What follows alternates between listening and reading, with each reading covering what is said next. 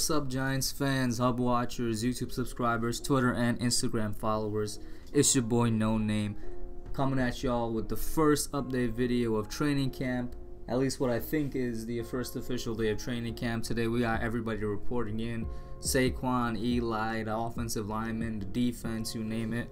Everybody reported in today. It was more of a press day than anything. For those of you wondering, the first full day of practice will be tomorrow, starting at around 2:45 p.m. I'll try to get the practice vid out sometime tomorrow, latest Friday. So let's get right into it today. Like I said, it was mostly press, but first I'd like to address some injuries. We both know that left tackle Nate Solder and what is presumed to be our right tackle Mike Remmers, they were out for the entirety of spring practices because of their respective surgeries. I think Solder had one on his ankle and Remmers had one on his back. They're going according to schedule. They both reported in today. Solder was said in an interview that he's not sure how much he's going to be able to do, but he's here to do whatever he can. But health-wise, they're both progressing as they're supposed to. Their injuries are healing fine. Hopefully by the end of the summer, they're both back to health and capability. We'll see when the time comes.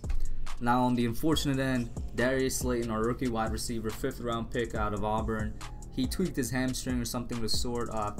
Pat Shurmur said that it's nothing too serious. It is still considered an injury though. He should be back soon. Hopefully he's back by either the end of the week or early next week. Like I said, according to Shurmur, it's not that serious. Hopefully that's the case. Now moving on to the press conference. There's nothing, not too many things of note to talk about here. We got a couple quotes from Eli and Shepard, and then at the end, one from Alec Ogletree. So on Eli, you know, of course, reporters are asking him about his situation. Like, is his post threatened? Is his situation, his position as a starting quarterback threatened? How he's going about the situation and all that.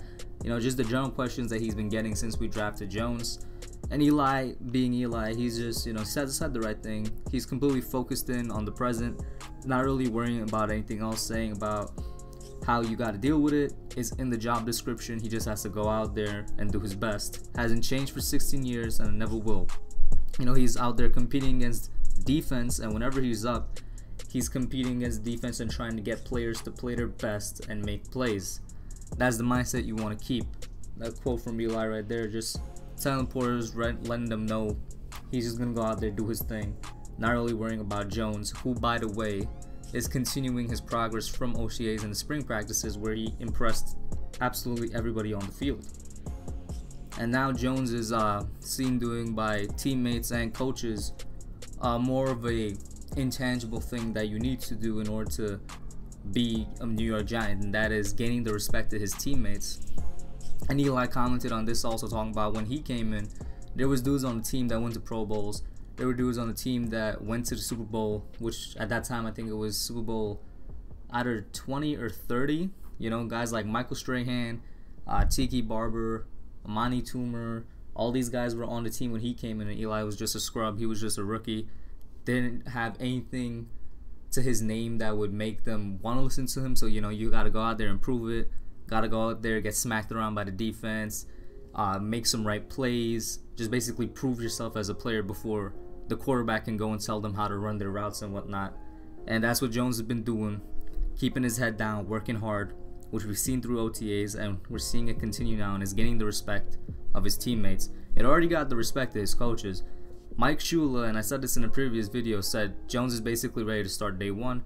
Not sure how true that is, considering he is a rookie. There's only really a handful of rookies out of every draft class that's ready to start day one.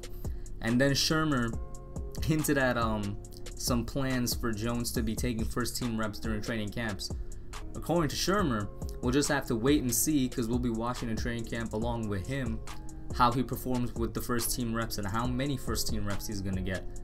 Now Shurmur, kind of the opposite of Gelman, has been heavily favored for Jones. He's always talked positively of Jones, and at one time hinted that he thinks Jones might be better than Eli at this point in their career and wouldn't mind him starting day one. We've always seen this from Shurmur, and he's kind of been going out of his way to showcase the skill set and the progress that Daniel has made. So, you know, I'm kind of excited to see what he got planned. He only got a couple first team reps during OTAs. I expect him to get a lot more now that Shermer is telling the reporters we're going to have to wait and see it reveal itself. Now moving on to Shepard, questions surrounding him, or I mean the questions directed at him really generally surround the topic of the new leadership position he finds himself in, because Sterling Shepard, believe it or not, is the longest tenured wide receiver on the Giants in terms of how many years he's been with the Giants. He's the only receiver in the room that's been with them for more than a year. Everybody else has been there a year or less. Of course, Shepard has been there since 2016, his rookie season when we drafted him in the second round out of Oklahoma. And up until them trading Odell, he really wasn't much of a leader on the team. Yes, he had leadership qualities, but now he's sort of thrusted into that role similarly to Jenkins was on the defensive side. He says there's a lot on his plate, both on the field and off the field, that he has to do, but he's here to work, here to do what the coaches need him to do, here to do the right thing, give advice to anybody that needs it, and go out there and play his best. He even mentioned that he feels a little bit of the last 2 seasons with Odell being out most of 2017 and then towards the end of 2018, he's sort of been groomed and has the experience of being the #1 receiver, so he knows some things that he has to do, which is true. When Odell was out, he only played, guys, we gotta remember, only 16 out of the last 32 games for the Giants Odell played because of injuries. So the other 16 games, Shepard was the guy, you know, on and off the field, he was that guy. I, myself, as along with a lot of our Giants fans, are excited to see what he can do, because personally, we all believe that he's one of the most underrated receivers in the NFL. Definitely one of the best slot receivers out there. I know he could play outside, but I want them to keep him inside. If they're going to use anybody outside, let it be Golden Tate. Not only does he have more experience there, but I'd rather Shepard stay inside and catch balls, you know, catch the seam routes, catch the slants, and just go up for the touchdown. That's what he does best. And now finally, like I mentioned before, we got some from Alec Ogletree speaking on the defense, who he says he believes this defense can be a top 10 unit in 2019. And I don't know how to feel about that. Like, we definitely have a lot of young talent and a lot of untapped potential.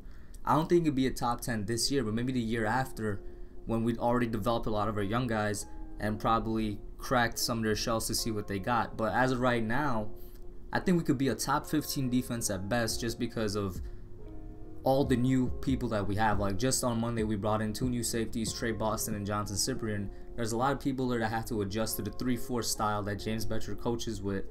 And then the guys from last year still have to develop, because like I said, our best players last year, like right off the top of my head, Ogletree, who was that was his first year. Then it was Carter and Hill, who were rookies. After those guys, probably Collins and, you know, a couple of role players, rotational guys. But we definitely have the potential to be top 10. It will just take time. You gotta realize, guys, like, we're completely new on the defensive side at almost every position. New safeties, definitely new cornerbacks, potential of being some new starting inside linebackers. Got a couple of new outside linebackers. I think it's gonna be Marcus Golden. That would start come day 1, but who knows how it turns out. And then on the defensive tackle side, we got 1 new guy. So for the majority of defense, it's new, and it's young. We're raw and untapped, but I like this comment from Ogletree, because that's the type of attitude and belief that will get us back to the top. So that's all I got for y'all today. Like I said, the first full practice is on Thursday, so that's when we're going to see some action on the field. Let me know what you all think. Like, share, put your comments down below, subscribe. I'm out.